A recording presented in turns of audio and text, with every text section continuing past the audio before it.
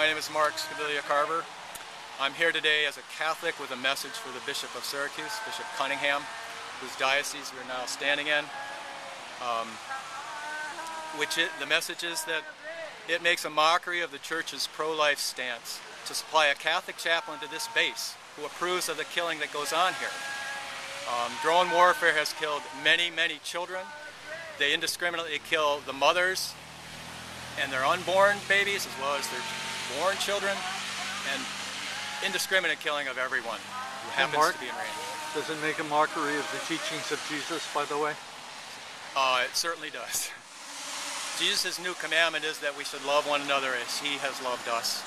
This is the sum of the entire law of the gospel as we're taught in our catechism.